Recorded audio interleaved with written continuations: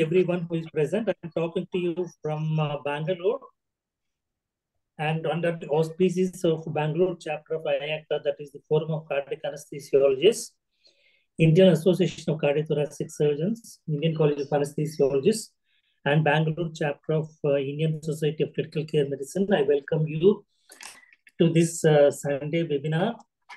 And before I actually invite the faculty who are internationally well known, I would like to request you to mute your mics and keep the videos off till the end of the session. And please put your questions or comments in the chat box. After the talk, if you want to unmute yourself and put on your video, you're most welcome to do it, to ask your questions or comment or add to the content of the talk today. With this, I am grateful and privileged to have Dr. Suresh Rao and Dr. Rajesh Arya. Both of them are highly accomplished cardiac anesthesiologists with great passion for transesophageal echocardiography. And I request Dr. Suresh Rao to take over and conduct the proceedings. Thank you so much. Yeah. Very good morning. Thank you, Dr. Muralidhar, for the kind introduction and also inviting me for this breakfast session. I think ECMO has become a part and parcel of the cardiac anesthesiologist area of work, and echo is very useful in these kind of situations. And we have Dr. Rajesh Arya, who will be speaking on this topic. Dr. Rajesh Arya probably doesn't require any kind of introduction. He is the one who started the IACTA Echo Library, and he was the secretary of IACTA and presently is the registrar of the Indian College of Cardiac Anesthesia. So without wasting much time, I will request Rajesh to proceed with this talk. Thank you, Rajesh. Yeah, good morning, everyone. Good morning, Dr. Murali, for giving me a chance to be present for this academic program. And thanks to Dr. Suresh Rao, our ex-president of IACTA, and for the kind words he has spoken about me. This is all about me. And today's topic assigned to me is echocardiography in ECMO. I hope I am audible, sir, Dr. Rao, sir. You are audible, Rajesh. Okay, thank you. And I'm working in a Hero DMC Heart Institute, which is a part of Dayanand Medical College, Ludhiana. And I don't have any financial disclosure. Only disclosure is to share the knowledge and share the whatever little I know about echocardiography to others, because I strongly believe in Hindi or Urdu they call it ilm ko jitna baantoge utna badhega. More you spread the knowledge, more you gain the knowledge, and that is the basic principle I follow. By teaching others, I basically learn for myself.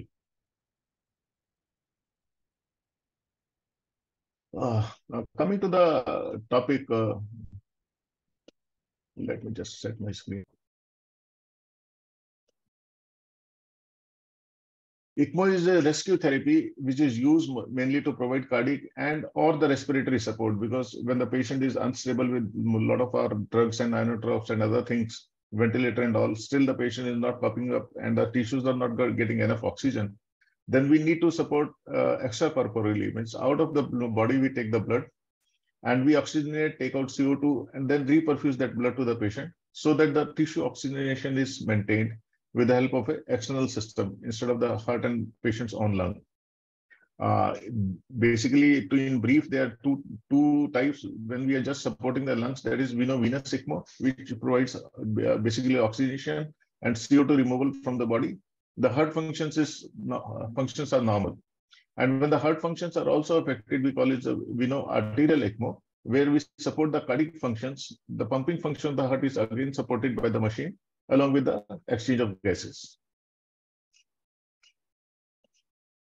Then when we need echocardiography for these patients, echocardiography is normally required when we select the patient, whether this patient needs a ECMO or not, So ECO gives us quite clear directions and directives whether we should put ECMO in this patient or not. Then once we decided that this patient needs an ECMO, then we need to insert different cannulas. And to insert the cannulas at proper place and proper position, we need the support. We need a third eye for the surgeon, which is ECO, to place the cannulas. We need to monitor. Once the cannulas are in place, we need to monitor whether they're functioning properly, whether they're draining and reperfusing the blood properly into the patient. And if there is any complication, the ECO helps us to find out those complications. And finally, when we remove the ECMO, it gives us a guide or objective criteria. We can find whether this patient will behave properly or the heart and the respiratory functions are good enough that the extracorporeal support can be removed from that patient. Now, coming by one for all these aspects, how the ECMO can help us, patient selection. There may be certain causes of hemodynamic instability, which can be reversed. So with ECO, we can find out whether these reversible causes are there. And if there are reversible causes, we treat them and we can avoid putting an ECMO to those patients. Suppose in VA ECMO, if there is aortic dissection or aortic valve regurgitation, the placement of central cannula or placement of arterial cannula may be contraindicated because the LV will descend because of the high flow blood coming into the aorta from the extracorporeal circulation. And if there is severe arterial vascular disease, peripheral vascular disease, if you find a atheroma or mobile atheroma or some obstruction to the iliac vessels or other things, then probably avoid the placement of arterial cannula in those situations from the femoral artery, and they may become a relatively some contraindications for placement of arterial cannula. Suppose there is a patient with aortic dissection. So if the patient has got aortic dissection, the ECMO probably may not be a good choice because there might be multiple leaks in the intima, which can cause the false lumen to distance much more than the normal lumen and may be harmful to the patient. Then if we are thinking of the VV ECMO, if there is severe pulmonary hypertension or a cardiac failure, you should go for the arterial ECMO, because with a pulmonary hypertension, if you're giving the blood back to the venous side, it might increase, or there may be a lot of pulmonary vascular resistance, which will not be good for that particular patient. The lungs might not take the volume or the high volume, which is high pressure volume, which is pushed by the ECMO circulation. So in those patients, the ECO can tell us that this patient probably requires VA ECMO rather than the VV ECMO. Then there might be certain right heart abnormalities like atrial septal defect, interseptal aneurysms, patent foramen ovale or Chiari network or pacemaker or ICD leads, which can really make a difference whether how to put the venous cannula and other things. And there are a few examples. If you see this patient has got Chiari network, which might obstruct your venous cannula or which might damage the network, and other complications can happen. Chiari network, as you all know, this is a sieve-like structure which is moving freely. It is extension of the rough part of right atrium, and bicable view is mostly used for this. Then there may be intra-atrial septal aneurysm. Septal aneurysm is if the septum, the membranous part of the septum, it is moving more than 1 centimeter in both the direction. We call it aneurysm. This aneurysm may interrupt the flow or may interrupt the may get stuck to the venous drainage cannula and may not allow the venous drainage properly. So one has to be very careful if you find such a situation. Then atrial septal defect, patent foramen ovale, all these things may defer your placement of cannula, and you may land up with a situation that you are draining both the atrias, and which is not very helpful because the tissue explanation will be suffering because of the venous drainage from the left side also. Then after the patient selection, once we have decided that this patient needs an ECMO, which type of ECMO and where the cannula are placed, next comes the insertion and correct placement of cannula. How ECO helps. So echocardiography can visualize the correct position of both wires and the cannula. Whenever we put a wire is a good reflector surface for the ultrasound waves. So whenever the ultrasound waves fall on the wire, they're reflected back, and it looks on the echo as a very bright shadow. And we can see with the movement of wire that where our wire is placed. As you see in this picture, you can see the wire here. And this wire is reflecting the ultrasound waves, and it is exactly very clearly seen like this in this patient. In the wire is in the femoral artery, through femoral artery to the aorta, and aorta in the long axis we can see the wire. Try to look the wire in the long axis, because the short axis brings very pointed thing which might not be captured in the ultrasound. Similarly, with the placement of cannula, with a high pressure coming from the aortic line, the aortic wall usually closes. And when the aortic wall is closes, suppose the LV functions are bad, the aortic wall will close and ECMO will take the control of entire circulation. The closure of aortic wall will indicate that your cannula is correctly placed and you are able to circulate from the femoral, from the ECMO circulation to the aortic circulation of the patient.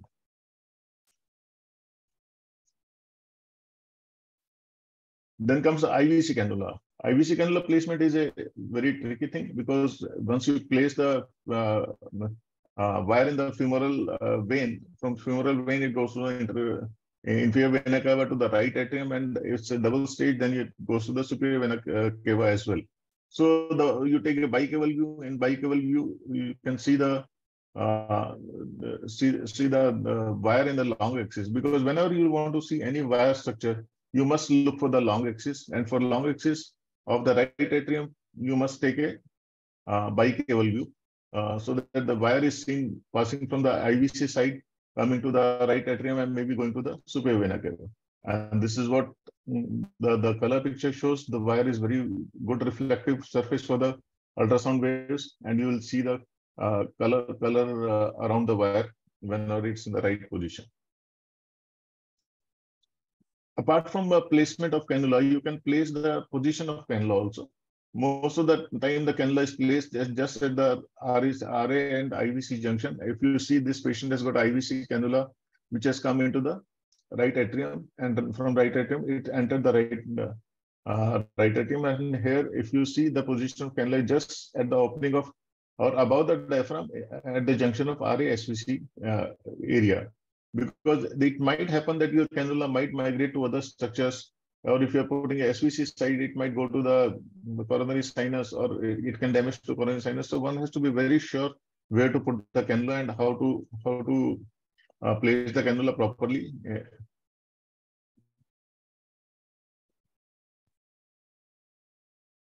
Similarly, when you're putting the cannula from the superior vena cava side, if you see the cannula is coming from the SVC side, this is again a bicaval view.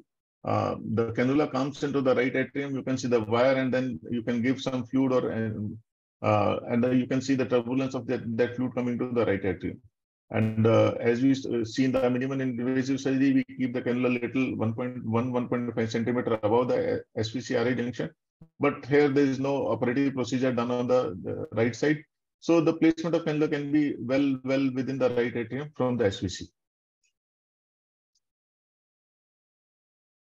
The venous cannula should be positioned in the mid-right atrium to allow optimal blood flow. Correct. If you are placing too early, it might not drain the blood from the IVC side, or if you place too much distally, it might go to the other vena cava. So it is to be placed right in the middle of the right atrium, so that it drains the right atrium properly. And if you see in these pictures, the cannula is placed in the right atrium middle, then little proximal in the right atrium, and you can see this is RV inflow outflow view. The left side pressure is still high, probably not draining, and now it comes into the right in the middle of the right atrium, and it drains properly. So the position of cannula is very important to place, where to place and how to drain it. In VA ECMO, again, we sometimes put a double stage cannula. It goes to the right atrium and goes to the superior vena cava as well, so that there is proper drainage of blood from the right side. Similarly, insertion of venous return cannula is also important. Ideally, the return cannula should be placed in the middle of the right atrium, and the access cannula should be proximal to the IVC. Meaning by that you should be draining the IVC side uh, and giving return blood to the middle of the right atrium, close to the tricuspid wall, so that whatever the return oxygenated blood you are giving, that goes to the right ventricle from right atrium. And the venous side, the IVC side, the blood is drained, which is deoxygenated blood to the ECMO circulation. Echo is essential to check the position of cannula in relation to the interatrial septum, PFO if it is present, left atrium, tricuspid wall, and coronary sinus. So one must be well versed with these structures. Where are these structures on echo? Whether our cannula is interrupting their normal flow, whether the cannula is properly placed, whether there is recirculation. Sometimes if you put the placement cannula and the return cannula very close to each other, you will be recirculating the blood in that situation. And there may be sometimes inadequate blood flow if your cannula is hitting the interatrial septum or any wall of the right atrium, or there may be some myocardial injury if you are inserting too much inside to the maybe across the tricuspid wall to the right ventricle even. So there is a special cannula. There's a two-stage cannula. One is the return and one is forward flow cannula. Both the cannula are incorporating to single one. Now, this is a Avalon cannula. It has got two lumens. One lumen gives blood back to the patient, and one lumen takes the blood from the patient. The one lumen allows that deoxygenated blood. This is the deoxygenated blood which is taken out from the inferior vena cava. And this is the proximal lumen which gives the oxygenated blood. And this oxygenated blood lumen should be very close to the tricuspid wall, so that it from the oxygenated blood goes from the right atrium to the right ventricle. And the position can be checked very well with the echocardiography. So here is what the role of echo comes.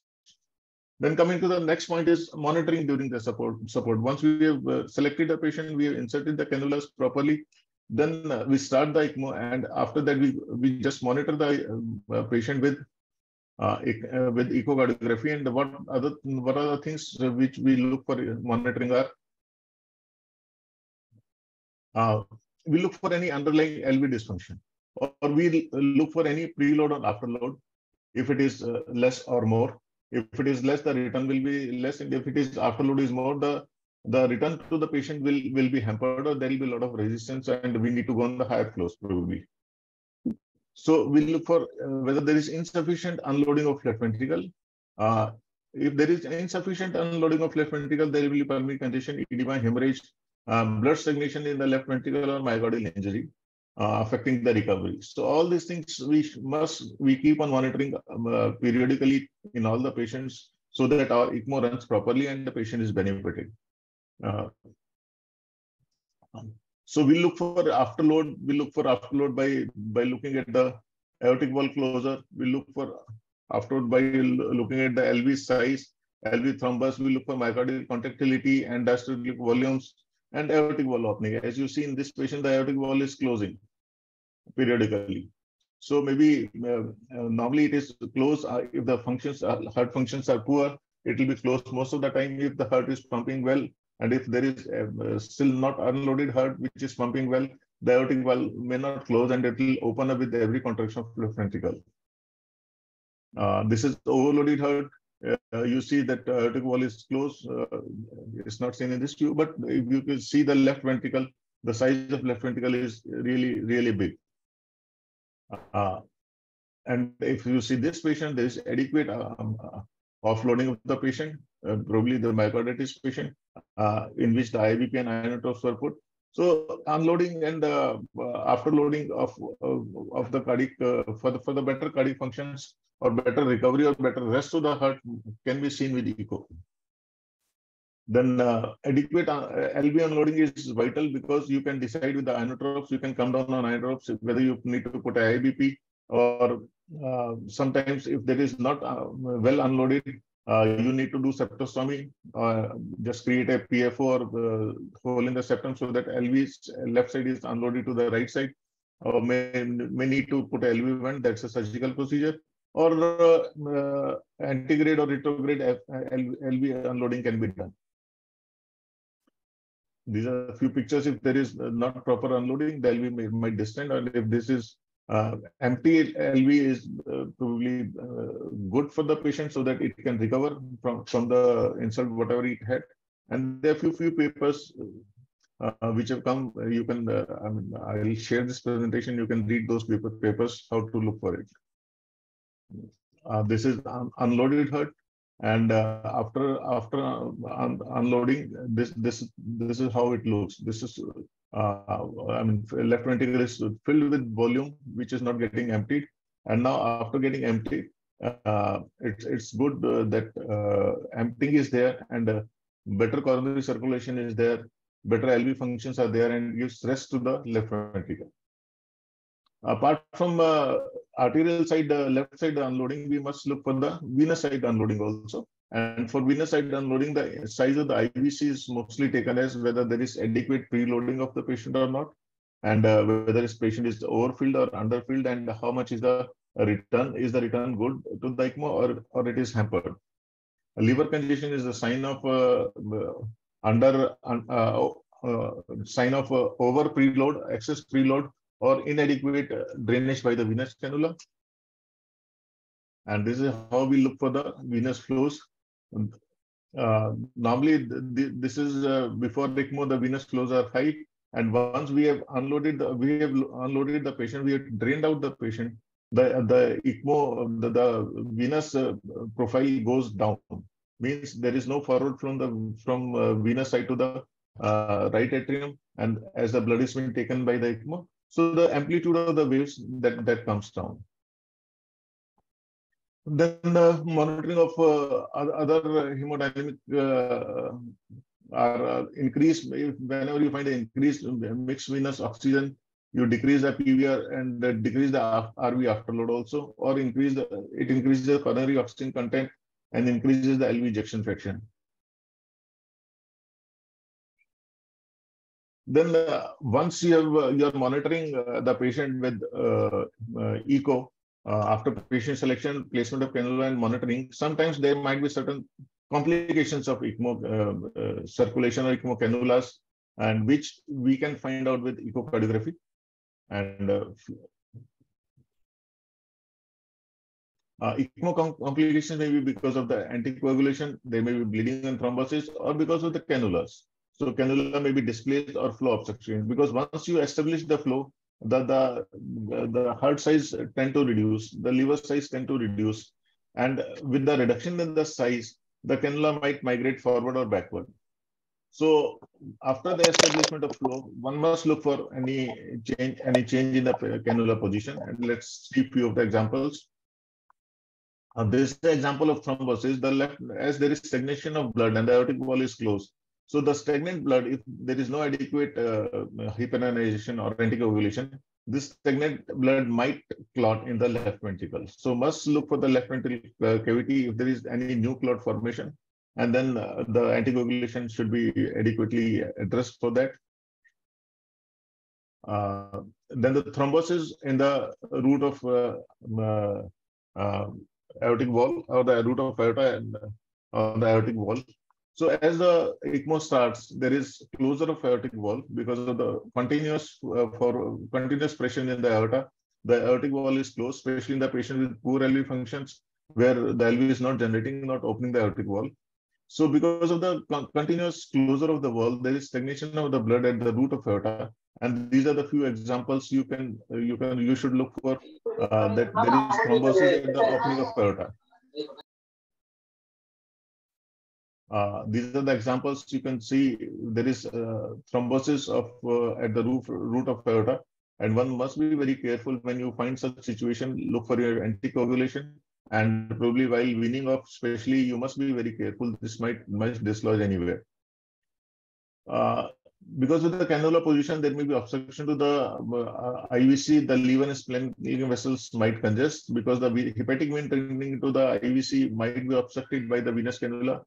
Or there will be SVC syndrome and reduced cerebral perfusion as well, because if you're giving a forward flow into the right atrium, the venous drainage from the superior vena cava is obstructed, and there may be cerebral over-congestion or cerebral congestion and cerebral edema because of increased SVC pressure. This example of IVC block, you can see the dilated inferior vena cava. There may be superior vena cava obstruction, this is a transthoracic view. There might be some amount of tamponade, which is not physiologically significant. This star shows the tamponade, and as we are on ECMO, it is not affecting the cardiac functions because we are controlling the cardiac functions from the pump. But once we try to come off, this tamponade fluid may cause this pericardial effusion may cause tamponadic effect and may not let the cardiac functions work normal. So that's an issue. One must look for any pericardial effusion or which may result in tamponade. The cannula position, cannula might hit the interatrial septum. It might go to the coronary sinus. It might go across the tricuspid wall into the right ventricle, and may go to the left side through the patent foramen ovale. So this is a diagrammatic presentation, and this is how this is the place where it is hitting the interatrial septum. So once we have looked for it, there is no complication, then the stage comes that we need to remove the ECMO. We feel that patient's functions are normal, the cardiac functions are normal, the lungs have recovered, and we can gradually wean off and take out the ECMO. At that moment, again, the role of ECHO comes to decide whether this patient is fit for removal of ECMO circulation or not. So ECHO helps in deciding weaning and recovery, when it should start and how it should start. The protocol for weaning depends on patient to patient and institute to institute. Some people go for venous saturation, some people go for echocardiography, some people go for other factors. But definitely ECHO has a major role in deciding whether the patient can be off ECMO circulation or not. So it's a clinical judgment, hemodynamic parameters, and finally the ECHO variables, which we look for while coming off. Echocardiographic parameters which are possibly help you to make a decision are the EF should be more than 35% at least. The left ventricular and diastolic diameter should be less than 55. It means the left ventricle is not dilated. The aortic velocity time integral should be more than 10. That shows the forward cardiac output generated by the left ventricle. The aortic wall opening pattern should be normal, and there should be absence of any LV dilatation. So once these things are there, then you can probably think that we can go off the ECMO, provided other clinical parameters and biochemical reports are normal. We decrease the VA ECMO support. Decreasing the VA ECMO support determines a reduction in LV afterload and increase in the LV preload. So by decreasing the ECMO support, we are decreasing the LV afterload because ECMO flow is reduced, and we are increasing the preload because we are not draining much. So conventional ECHO request parameters are dependent on the loading conditions. So we must make sure that there is enough loading conditions to the patient. He should not be hypovolemic, and he should not be overloaded as well. So these are the few papers which show that the systolic velocities of the mitral lens, and that is tissue Doppler indices, are very useful because these are relatively mostly afterload and preload independent, and they can tell us that the LV contractions are good or not, whether it is underfilled or overfilled. Most of the time, the tissue Doppler gives you the contractile function of the myocardium, and if the tissue Doppler indices are normal, you are happy that you can probably go ahead with weaning off. So these are all the roles of ECHO during ECMO patient on ECMO, and I thank again for all of you for a patient listening, and happy to take any questions. And I'm sure the presence of Dr. Suresh will help me out to answer most of your queries. Thank you. Thank you, Rajesh, for the excellent presentation. I think most of the points you have highlighted and explained well. Just make few comments. See, in our center, cardiac anesthesiologists will only insert the cannula. So what we do is first we'll image the femoral artery and the femoral vein. So we look at the size because we need to determine the size of the cannula. So femoral artery we will measure depending upon the diameter. We will decide whether it is 17 French or 19 French. And also we look at the, of course, the athiroma, all those things you have mentioned. The second point is distal perfusion cannula. See, all these patients, once you put the femoral artery cannula, there may be a distal limb ischemia. So you need to puncture the distal femoral artery also. And in this condition, this ultrasound is very useful. So we puncture under ultrasound guidance.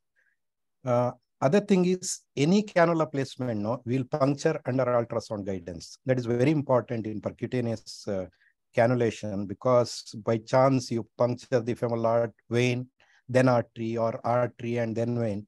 So you can have AV fistula, all kind of situations. So it's a routine practice to puncture these vessels under ultrasound guidance only.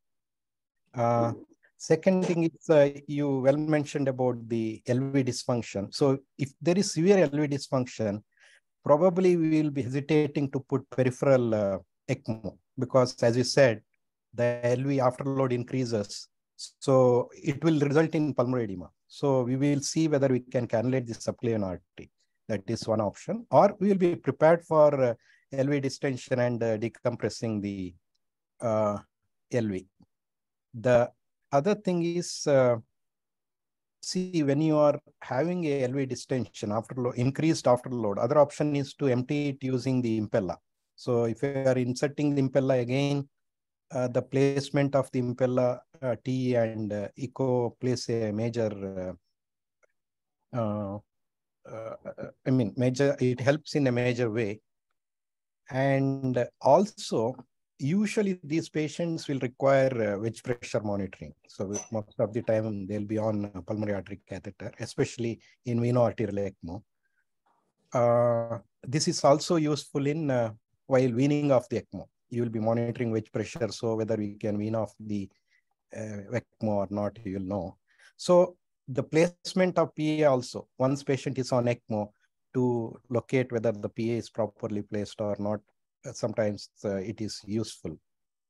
Other thing is, we are talking about the VV ECMO.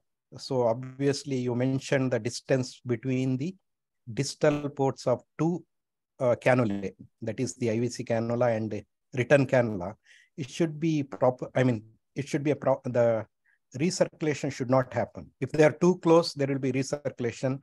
Too far, your drainage may not be good. So what is the ideal distance between two cannula? It's around 9 centimeter. So we will make sure that in the beginning itself, the distance between the two cannula are around 9 centimeter. Then after that, depending upon the recirculation, probably we will adjust the placement of the cannula. And sometimes we also see the IVC, collapsed IVC. Then we know that patient is hypovolemic. So in those conditions, we give volume, make sure that the IVC is somewhat filled. It should be not totally distended, and also it should not be collapsed. I think with these comments, there are some questions, so I'll ask I could read those questions meanwhile. One of the questions is the role of 3D. To be very truthful, 3D has 2D gives you most of the information what you need, except when you look for the walls and all. Might go for 3D because it requires time and other things. 2D is good enough for monitoring and placement of cannulas and everything. Second question is asked is it TE only or a transthoracic can work? To that, my answer is that these patients are mostly sick. There's a lot of tachycardia when we are planning to put the ECMO, and they are on ventilator. So in that situation, for the initiation of ECMO, I think that TE should be done. And once we have seen that cannula position and the ECMO is set, then probably we can take out the TE and shift to the transthoracic, because the ventilation will be on a low profile. Even we can stop the ventilation also when we are doing transthoracic echo. And for weaning off also, I think transthoracic should be enough, because when we are weaning off ECMO, though the patient is intubated, but we can see most of the things with the transthoracic. About the placement of a distal perfusion cannula through the dorsalis pedis, I have no experience because in our place, most of the perfusion cannula is put in the profunda vessel. So I can't comment on that whether dorsalis pedis should be used. Awake ECMO, obviously, once you're doing a awake ECMO, then the role of transesophageal is reduced considerably. Only the transthoracic will help you out. And definitely what Dr. Suresh Rao said about peripheral echocardiography for the vessels placement cannula, absolutely, I did not touch that topic in my presentation, but definitely his comments are very much essential for any placement of cannula. You must go under ultrasounds, the size of vessel, the cannula, the AV fistula issue, all this. Your probe should be most of the time on the femoral vessels when you are putting a peripheral cannula through femoral.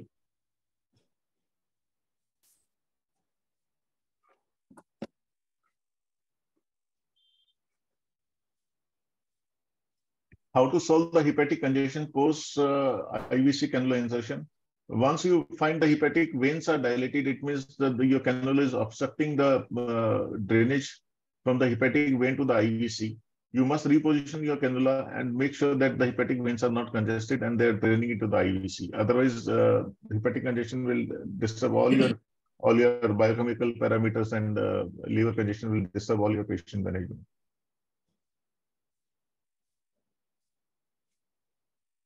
During VA ECMO, is IBP useful in LV distension? IBP, presence of IBP is always a query in my mind. Why should we put the IBP? Will it help or will it harm?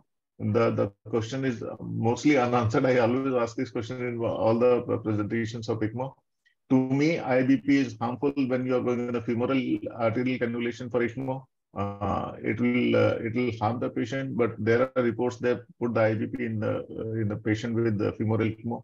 So in VA ECMO with femoral artery used for the perfusion, the IBP I personally find it should be removed, and it won't help in LV to prevent the LV distension, because ECMO is pushing one side and IBP is reducing one side of the ascending aorta pressures. So I think it should be removed before putting it. Thank you, Rajesh. I think Sanjay Orati is there, who is working in my center as the adult cardiac surgical unit. Sanjay, would you like to say something on these issues which have been raised? The balloon pump per se is always a surrogate vent for the LV. Yeah. In peripheral ECMO, we tend not to use an IABP, but in central ECMO, it has been used, and we usually put it at 1:3 ratio with 50% augmentation. That's what we would normally do. Now, the usual sequence of event in a cardiac theater with cardiogenic shock or post-cardiotomy cardiogenic shock is you try to come off bypass, you've not been able to do so, you put in a balloon pump, and then you realize that you still can't come off, and then you initiate central VA ECMO. So you already have a balloon pump there. Now, the gold standard for venting the LV is always an LV apical vent. Now, that is a big bone of contention, because a lot of people will argue that if the LV is down, should we actually plumb a line into the LV apex? And will it cause scarring and then subsequently cause a bigger headache when we come off ECMO? Unfortunately, that is a myth. Now, normally, the best way to decompress an LV is to put an LV apical vent. Doing an intraatrial septostomy or putting an LA vent or a superior pulmonary vent or advancing the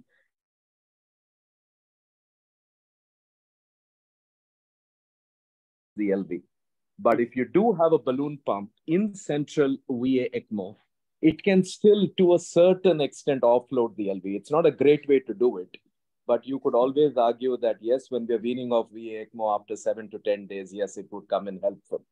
But the jury is out there for that. Yeah, I agree with you. Suresh Rao, do you want to add anything on this IABP in ECMO? What is your take on that? No, I agree with Dr. Sanjay. In our center also, most of the time, they will be on IABP. So we'll continue with the IABP. As he said, it slightly helps in afterload reduction. It is not that it is inflating during the aortic valve opening. So it is inflating, it's inflating only during aortic valve closure. So it should not cause any issues. But there may be some mechanical issues, and so usually we continue with the AAB. Yeah, that is true. Dr. Sanjeevani, you wanted to know something from Rajesh. Can you please pose your question? Sanjeevani's question.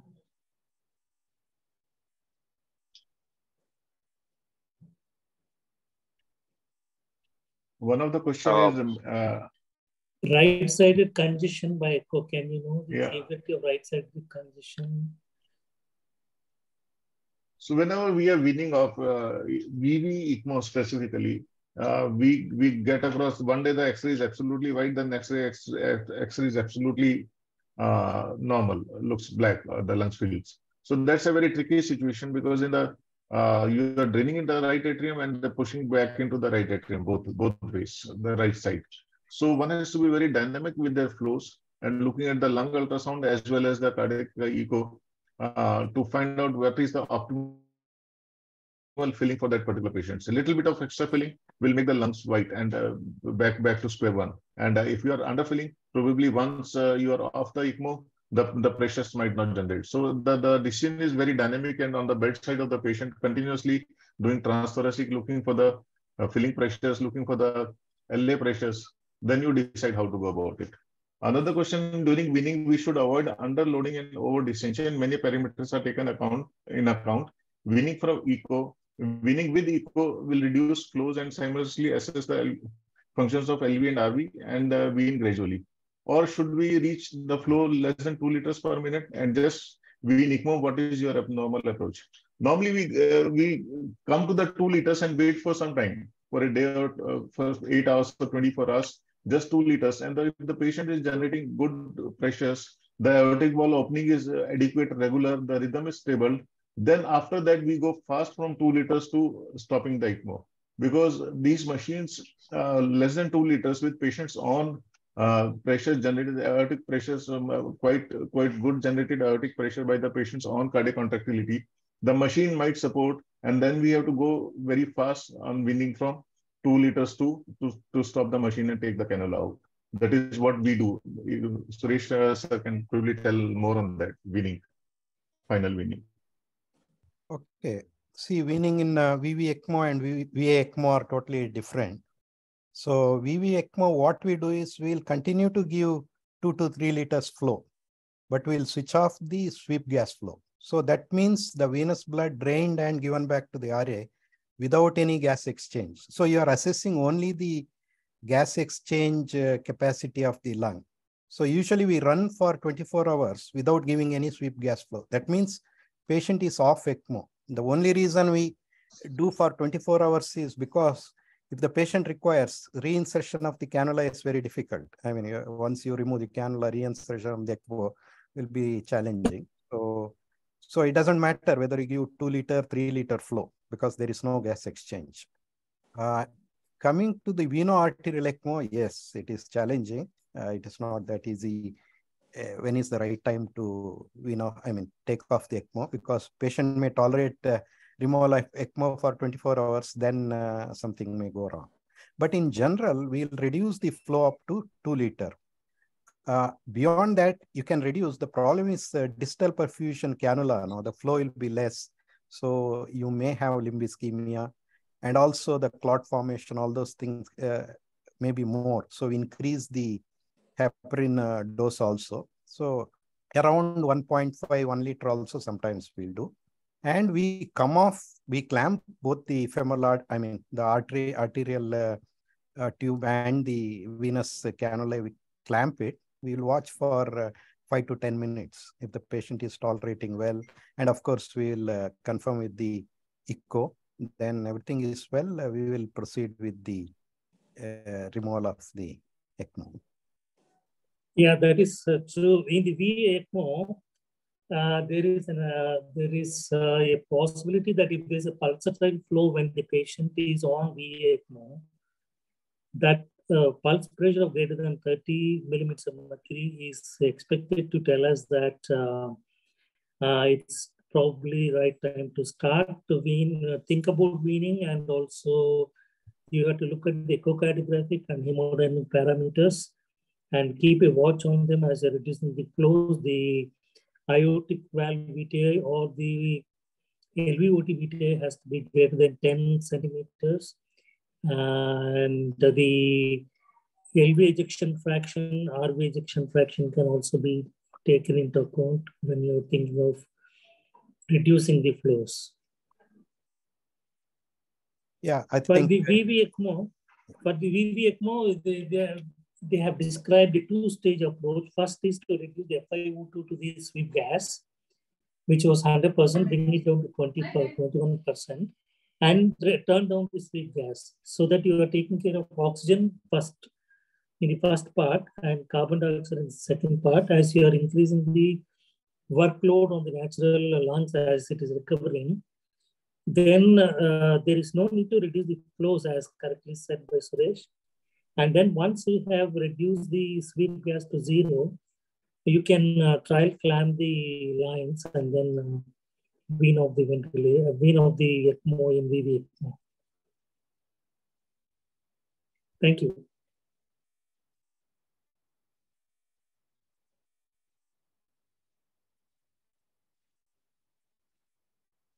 Any more comments or questions?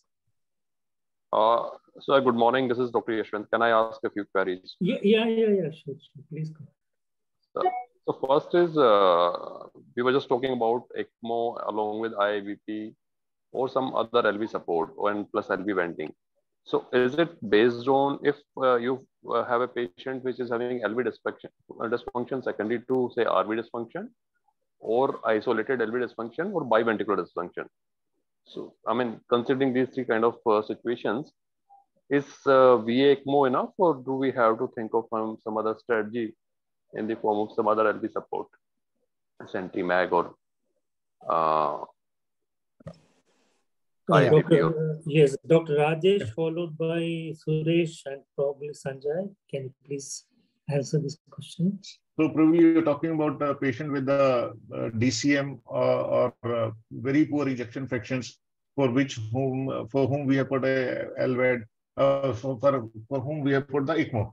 And now we are trying to come off the ECMO with the presumption that the LV might recover. But that's not a true situation in most of the time with these patients who are chronically on decompensation, LV decompensation. And with the hope that they might recover. If they don't recover, definitely we give the option to patients about LVAD or any other support. So in that case, the ECMO is used as a bridge to transplant or bridge to LVAD or assist devices. Second issue, the RV dysfunction combined with LV dysfunction or LV dysfunction alone or both of them. So that's again a situation one has to I mean, in my center, we are not putting any ventricular support devices. So if that Dr. Suresh can answer better. But definitely, if the patient is not coming off with ECMO, out of ECMO, then you look for a support. LV vent again in my hospital, we have never put a LV vent because most of our ECMO have been peripheral ECMO and a patient with some other complications. Intraoperatively coming off pump and requiring ECMO is never happened in our institute, and only once with the post PTCA we had to support one patient on ECMO.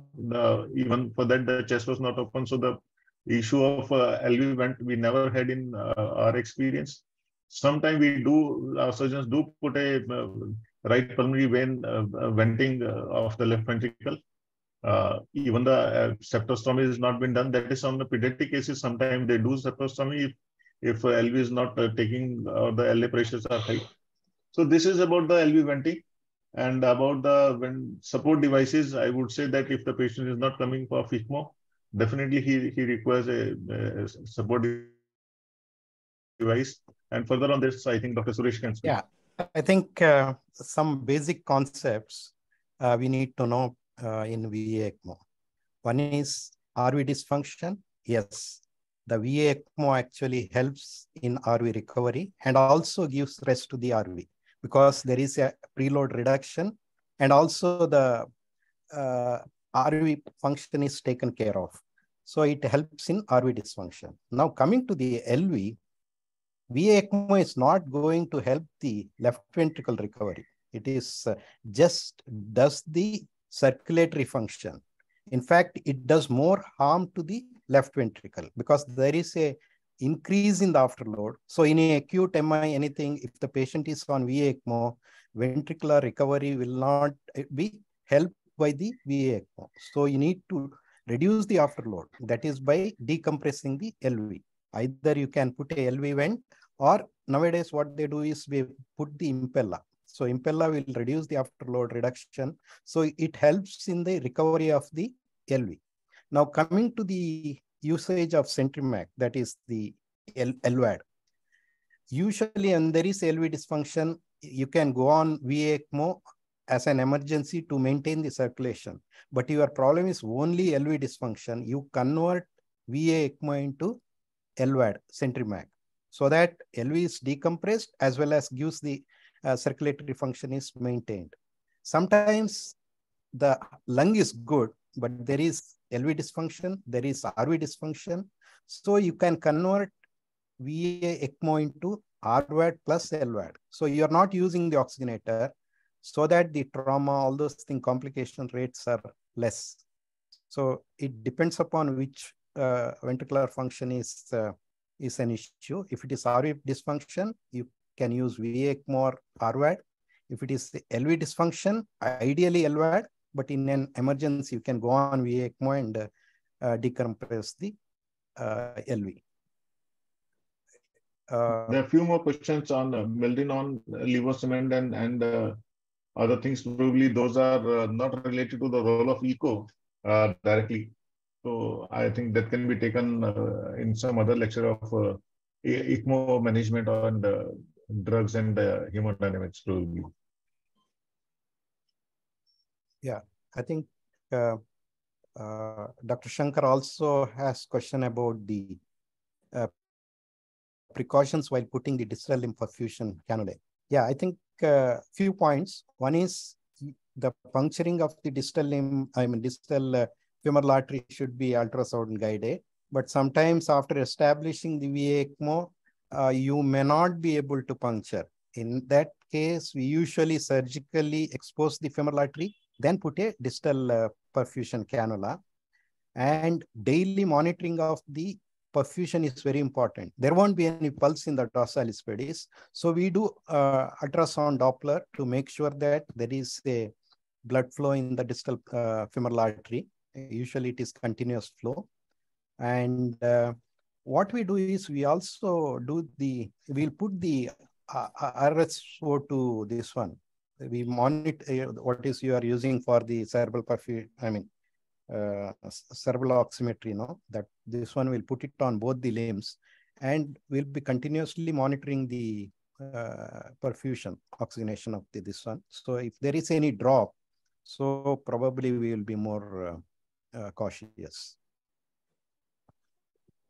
So one more question. How do we strategize our inotropes and ventilation when patient is placed on any kind of support, say ECMO or CentriMac? Yeah, with the CentriMac, usually we don't need inotrope for the LV because the whole purpose of LVAD is to take care of the function of the LV. But we may need vasopressors because these patients' SVR may be very low, in which case to maintain the perfusion pressure, we may have to start some vasopressors, especially they may have SIRS, so they may require. And RV, yes, these patients who are on CentriMac, obviously the cardiac output is good. So you have to support the RV. So usually we use inotropes which will reduce the pulmonary vascular resistance, but improves the contractility of the right ventricle. So any of this adrenaline and the vitamin, all those things can be useful. The choice depends upon your SVR. If the SVR is high, probably milrinone is a better choice because it reduces the RV afterload. And sometimes we also use nitric oxide if the patient is on a ventilator and they are nitric oxide responders. And one last question on north-south syndrome, sir. How do we prevent it? Brain getting lesser oxygenated blood and the rest of the body being on ECMO getting more oxygenated. Yeah, that's a good question. You mean north-south syndrome, no? In peripheral. North-south syndrome, yes. Yeah, yes, peripheral VA ECMO. Okay, so the problem is that's why before this one itself we will assess the one is the lung function. If there is a severe pulmonary edema and oxygenation is poor, so peripheral VA ECMO may result in cerebral ischemia. So initially we put the peripheral VA ECMO because it's an emergency, you have to do it. Then usually the right radial artery blood, that will be the blood ejected from the heart. So if the stats are low and oxygen and PO2s are low in the right radial artery, then that is an indication that patient may get less cerebral blood flow or cerebral oxygen. So first thing is to monitor, and we keep the patient awake. If the patient is awake, then okay, we are okay with that. But if the patient is not awake or you can't keep the patient awake, then we convert it into VAV ECMO. That means there will be a venous drainage line in the IVC, the return blood into the femoral artery. We'll connect one more one more cannula in the IJV. The arterial blood is given to the that IJV cannula. That means oxygenated blood will come to RA, which will go to the lungs. Then it will be ejected by the LV. So VAV ECMO usually takes care of the north-south syndrome. Apart from, there are other measures. That's what we use in our center.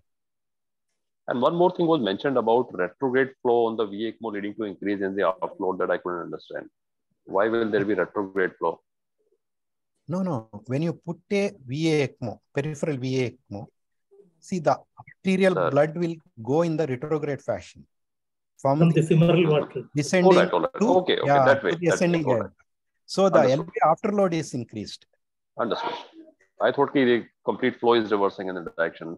No. Central, that's why in those conditions, central ECMO is better. Central ECMO can help the LV recovery, but peripheral ECMO will not help the LV recovery. You have to decompress the. And what is the best modality to decompress the LV? I mean, where do we place the vent? You think LV apex is the best place, or LV apex is the best, but you can also use septal puncture. That also will take care of the LV decompression, or you can put a impella that also can take care of the LV decompression.